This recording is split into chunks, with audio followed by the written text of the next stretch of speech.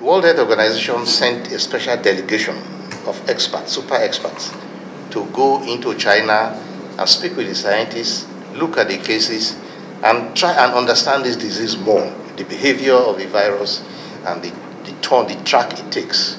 It has been found that the majority of people who have been killed by this virus are people who had other sicknesses before, either tuberculosis, cancer, HIV. It has also been noticed that relatively few young people have been involved, relatively few. And there are also more elderly people. So that's the pattern that's coming out. It's not yet clear, but that's what science is suggesting.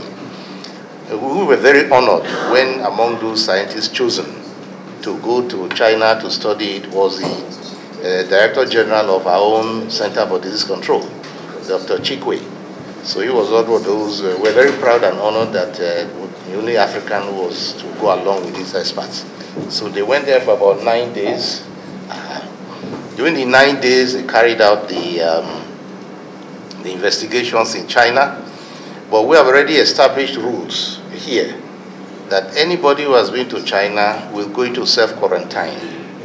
So Chikwe has gone and come back, he's done the test, is negative, but we have insisted that he must undergo the 14 days of quarantine, which is why he's not here today. He's not allowed to come out until after 14 days, because if you make the rule, you must also obey it.